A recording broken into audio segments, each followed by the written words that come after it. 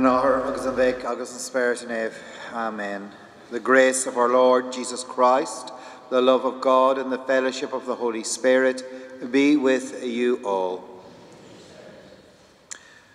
Good morning, everyone, and I welcome you all here to Jim's funeral mass.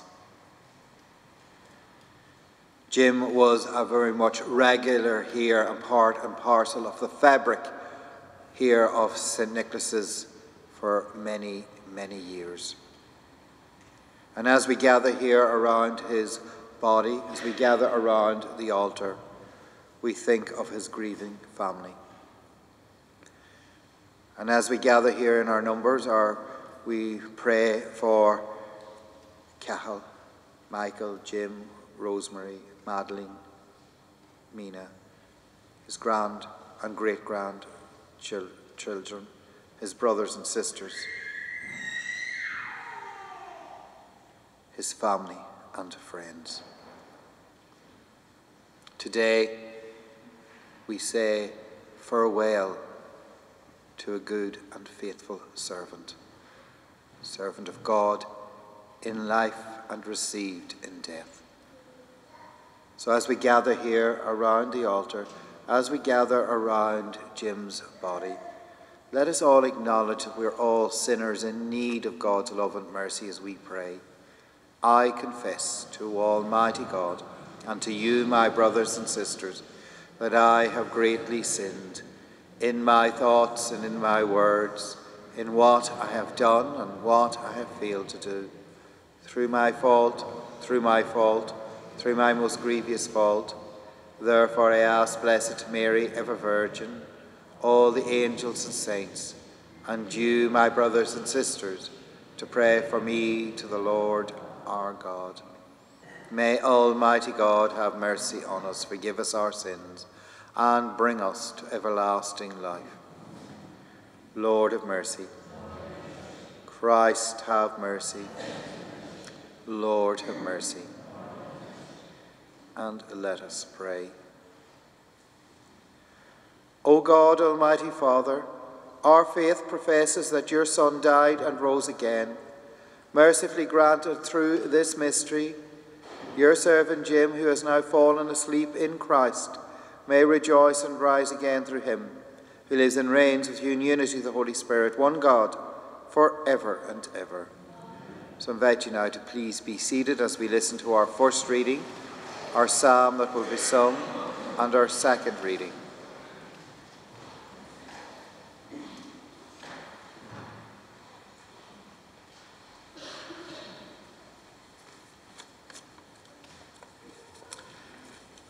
First reading, a reading from the Book of Wisdom. The souls of the virtuous are in the hands of God. No torment shall ever touch them. In the eyes of the unwise, they did appear to die.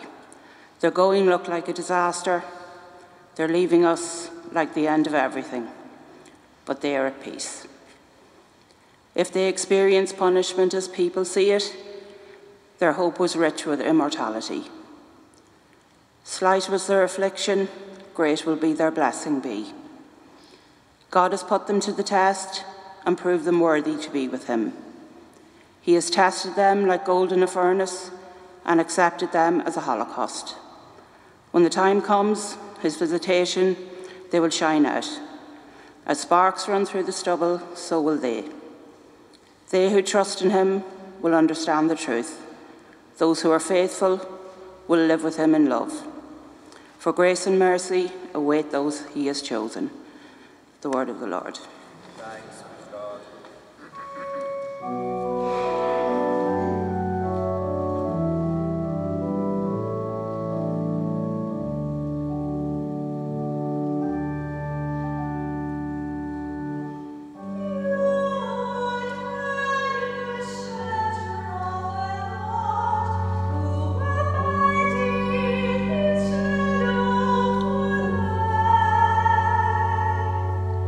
Say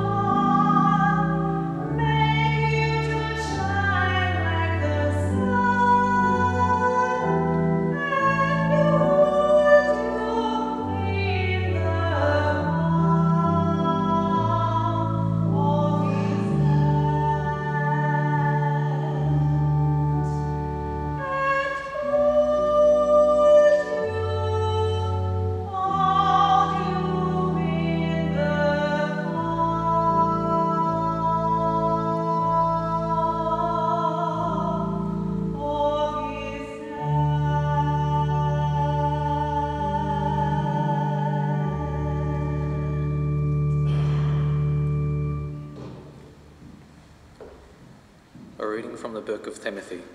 I have fought the good fight. I have finished the race. I have kept the faith. Now there is in store for me the crown of righteousness, which the Lord, the righteous judge, will award to me on that day.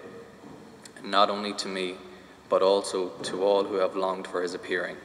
The word of the Lord. Thanks be God.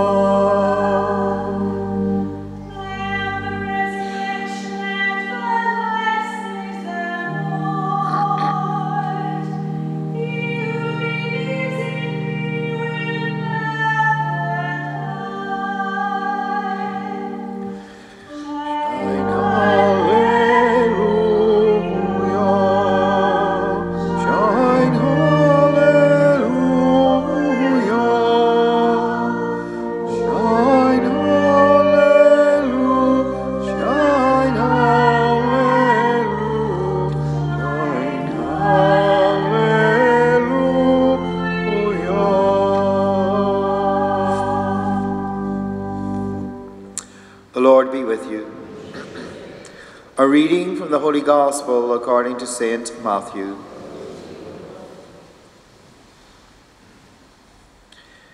Seeing the crowds, Jesus went up the hill, and there he sat down and was joined by his disciples. Then he began to speak. This is what he taught them. How blessed are the poor in spirit, theirs is the kingdom of heaven. Blessed the gentle, they shall have the earth for their heritage. Blessed those who mourn, they shall be comforted. Blessed those who hunger and thirst for what is right, they shall be satisfied. Blessed the merciful, they shall have mercy shown to them. Blessed the pure in heart, they shall see God. Blessed the peacemakers, they shall be called sons of God. Blessed those who are persecuted in the cause of right, theirs is the kingdom of heaven. Blessed are you when people abuse you and persecute you and speak all kinds against you on my account. Rejoice and be glad, for your reward will be great in heaven. The Gospel of the Lord. Be seated for a few moments, please.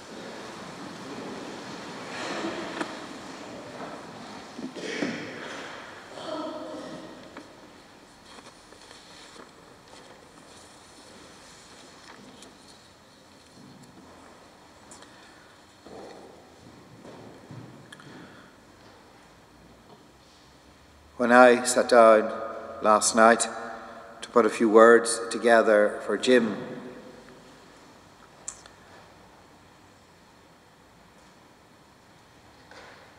I was in a wee bit of a, what way would I put it, a mismatch, because Jim didn't like to be centre of attention. He coiled away from all that sort of thing, and today he is centre of attention. And I could almost hear him in my ear as I was putting pen to paper saying, "Brother Mark, I'm embarrassed with all this attention."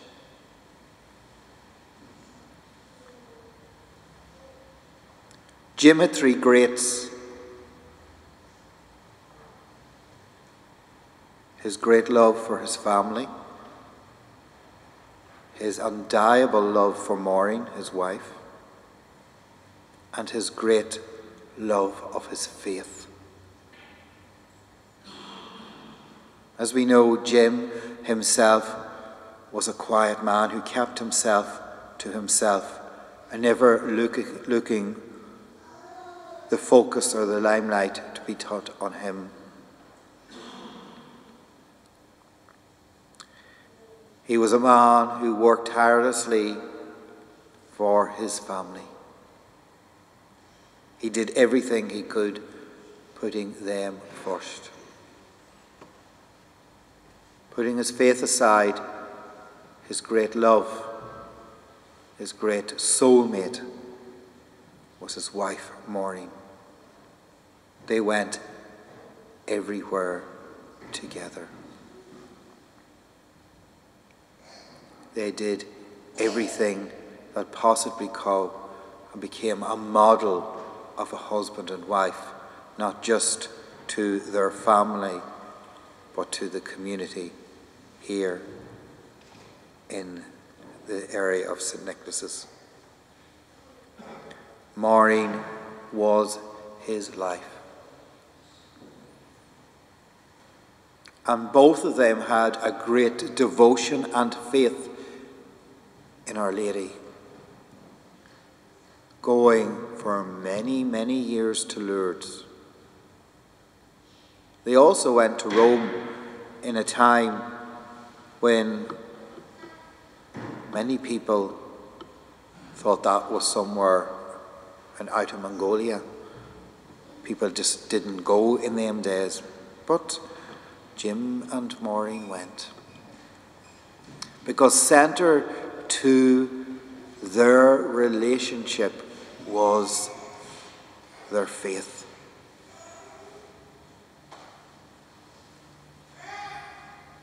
Jim and Maureen coming as they did here to St. Nicholas's in their day. Coming here and praying.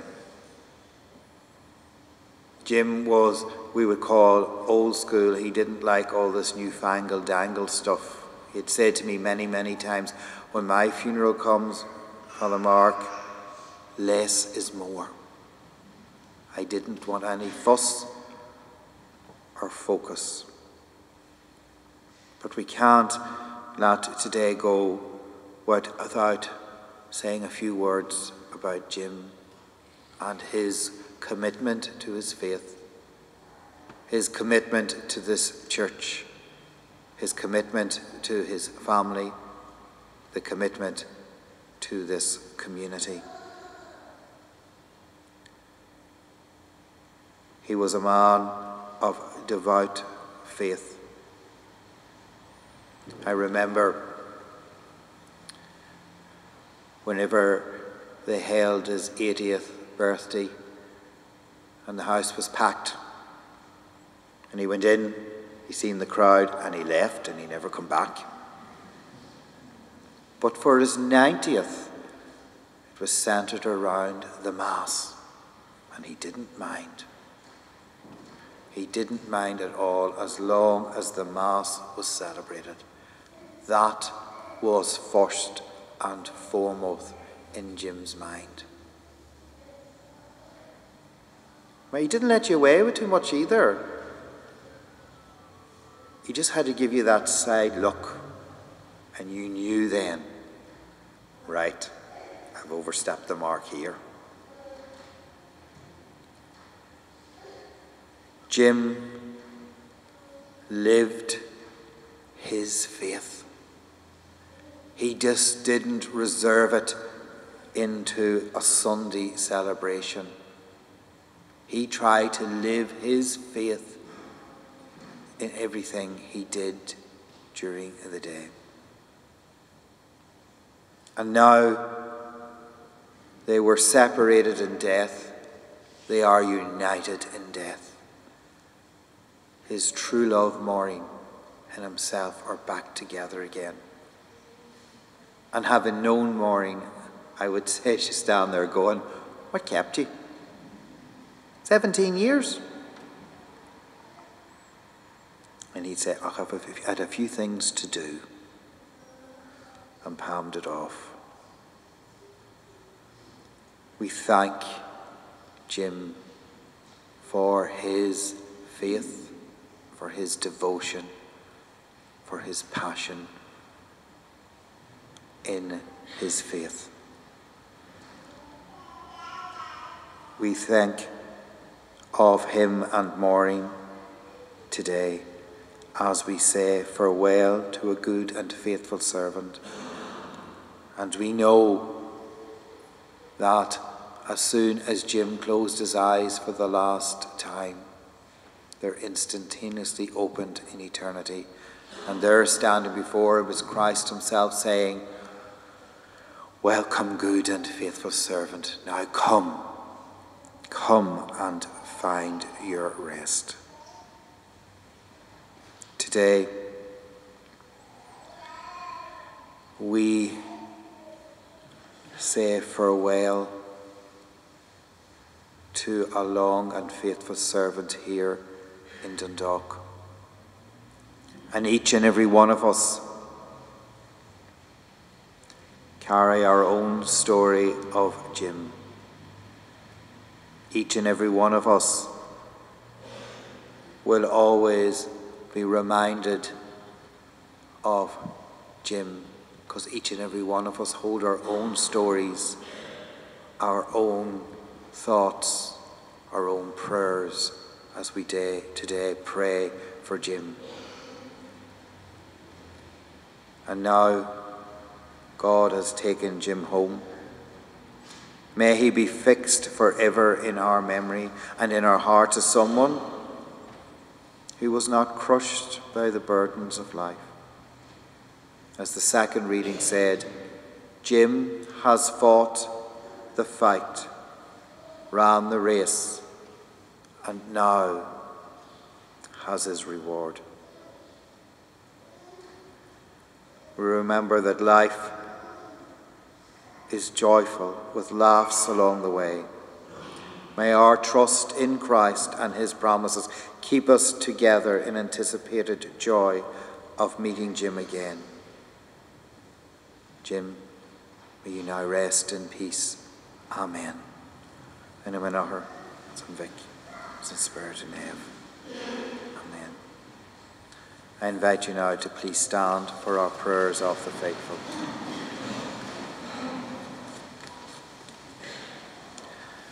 My friends, since God has loved us so much, we too must love one another.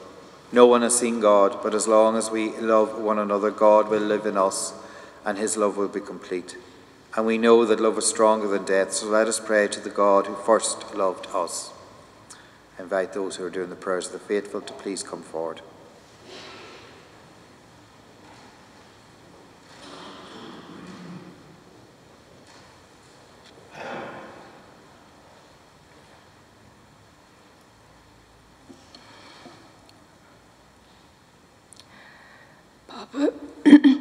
Papa lived Christ's commandment of love. May he now hear those words, "Come, O blessed of my Father, inherit the kingdom prepared for you from the foundation of the world." Lord, hear us. Lord, graciously hear us. Jim showed much love for others in this life. May he now experience the love and mercy of God. Lord, hear us. Lord, graciously hear us. From his place in the kingdom of the Father, may Grandfather intercede for us and continue to help us. Lord, hear us.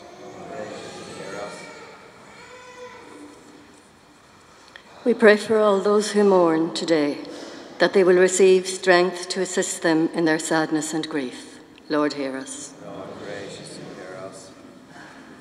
We remember all who have died, especially nannies, babies Eamon and Ann. Today may they enjoy the promise of eternal happiness. Lord, hear us. Heavenly Father, these are our prayers, spoken and unspoken, we make through your Son, our Lord Jesus Christ, who lives and reigns with you in unity of the Holy Spirit, one God, forever and ever. I invite you now to please be seated for our offertory procession.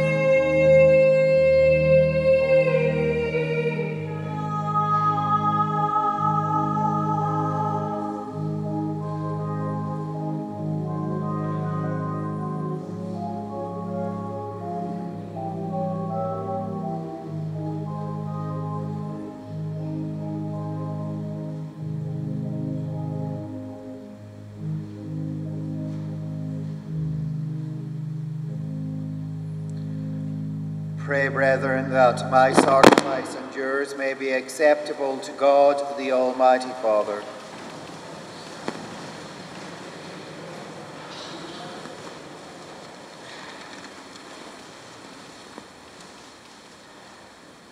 As we humbly present to you these sacrificial offerings, O Lord, for the salvation of your servant Jim, we beseech your mercy that he who did not doubt your Son to be a loving Saviour may find in him a merciful judge, who lives and reigns forever and ever.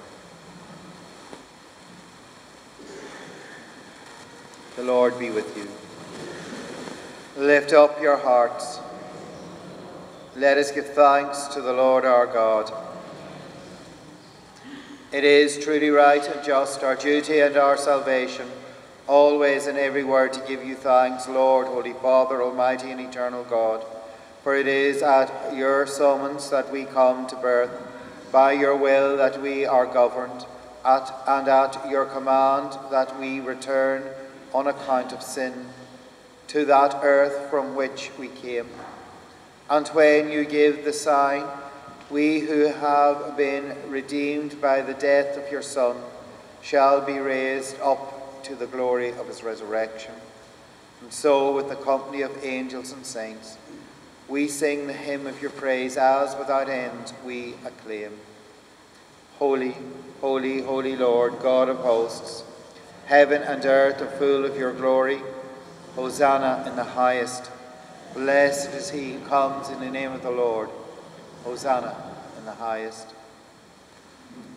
You are indeed holy, O Lord, the fount of all holiness. Make holy, therefore, these gifts, we pray, by sending down your Spirit upon them like dewfall, so that they may become for us the body and blood of our Lord Jesus Christ.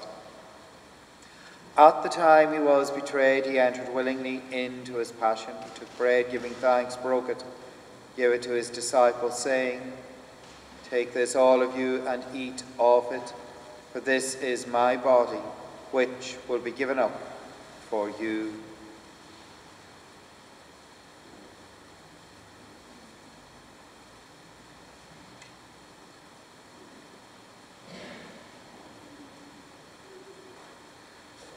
In a similar way, when supper was ended, he took the chalice, and once more, giving thanks, gave it to his disciples, saying, "Take this, all of you, and drink from it, for this is the chalice of my blood, the blood of the new and eternal covenant, which will be poured out for you and for many, for the forgiveness of sins. Do this in memory of me."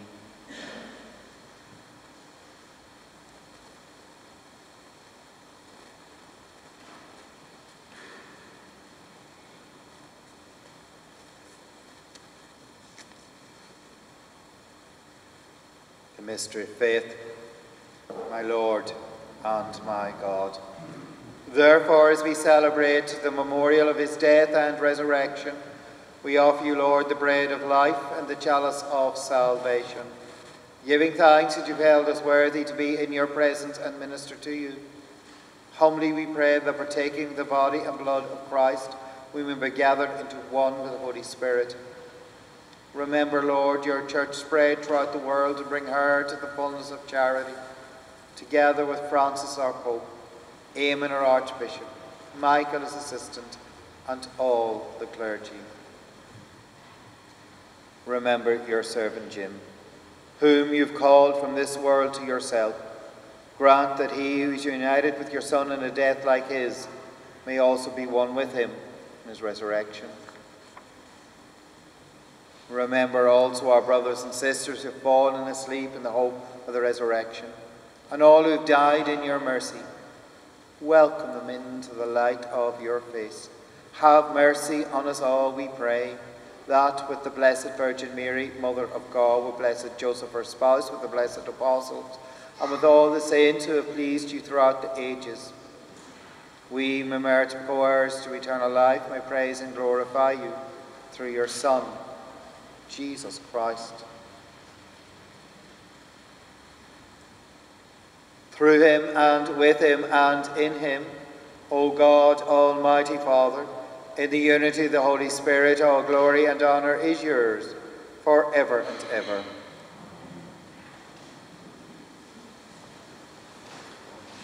At the Saviour's command and form by divine teaching, we dare to say, Our Father, who art in heaven, hallowed be thy name. Thy kingdom come, thy will be done on earth as it is in heaven. Give us this day our daily bread, and forgive us our trespasses, as we forgive those who trespass against us. And lead us not into temptation, but deliver us from evil. Amen. Deliver us, Lord, we pray, from every evil. Graciously grant peace in our days, that by the help of your mercy we may always be free from sin and safe from all distress, as we await the blessed hope and the coming of our Saviour, Jesus Christ. Lord Jesus Christ, you said to your apostles, Peace I leave you, my peace I give you. Look not on our sins, but on the faith of your church, and graciously grant her peace and unity in accordance with your will, who live and reign for ever and ever. Peace of the Lord be with you always.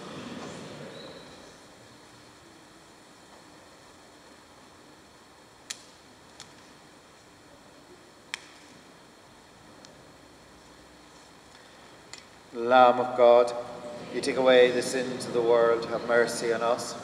Lamb of God, you take away the sins of the world, have mercy on us.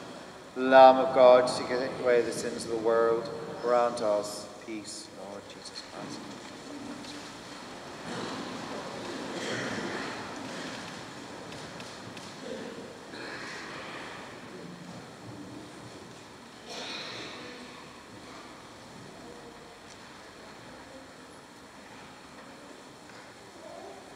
Behold the Lamb of God. Behold him who takes away the sins of the world. Blessed are those called to the supper of the Lamb.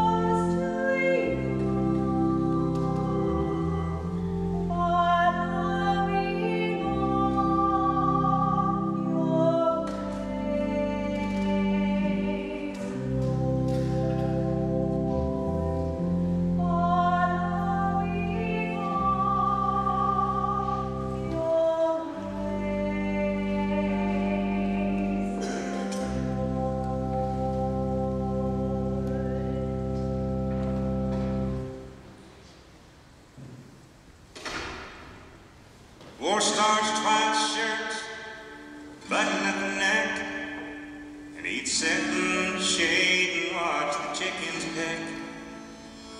And his teeth were gone, but what the heck? I thought that he walked on water. Said he was a cowboy when he was young. He could handle a rope, and he was good with a gun. And my mama's daddy was his oldest son. And I thought that he walked on water. And if the story's told, only heaven knows. But his hat seemed to me like an old halo. And though his wings, they were never seen,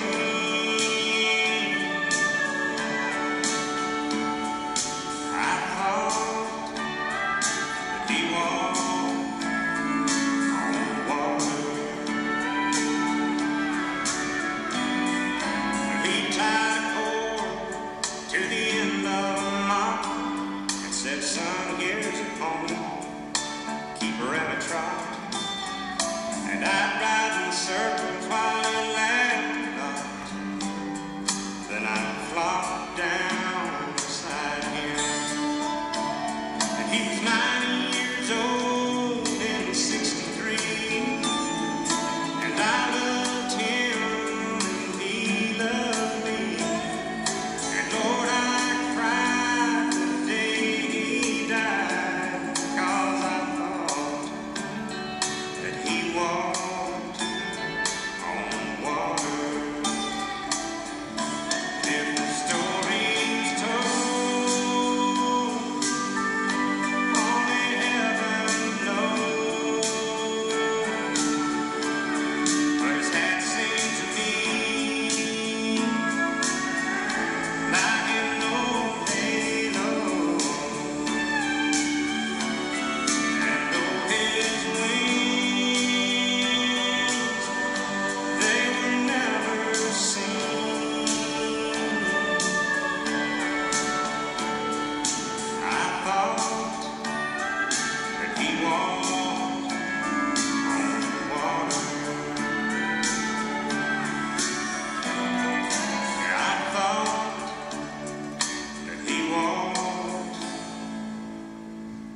on water.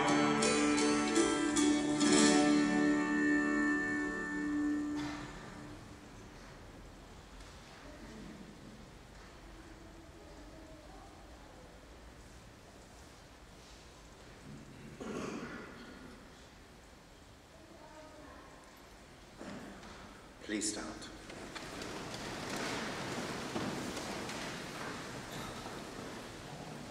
Lord God, whose Son left us in the sacrament of his body, food for the journey. Mercifully grant that, strengthened by it, our brother Jim may come to the eternal table of Christ, who lives and reigns forever and ever. Again, just before the final blessing, just to reassure the McALEER family that each and every one of you are in our thoughts and prayers at this time. The Lord be with you. With your spirit. May Almighty God bless you all, the Father, and of the Son, and the Holy Spirit. Amen. This Mass is ended. Go in peace to love and to serve our Lord.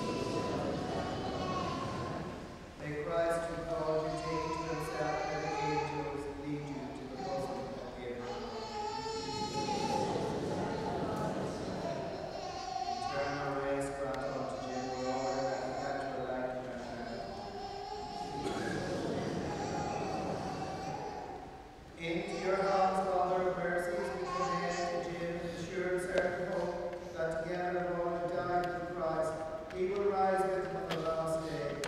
We give you thanks for the blessings bestowed upon Jim in this life. May your signs cause of your goodness and of the fellowship of Christ. Merciful Lord, turn towards us and listen to our prayers. Open the gates of paradise to your servant and help us who remain to comfort one another with the assurances of faith. Till we all meet in Christ and we are with you and with our brother Jim forever. In peace, let us take our brother Jim.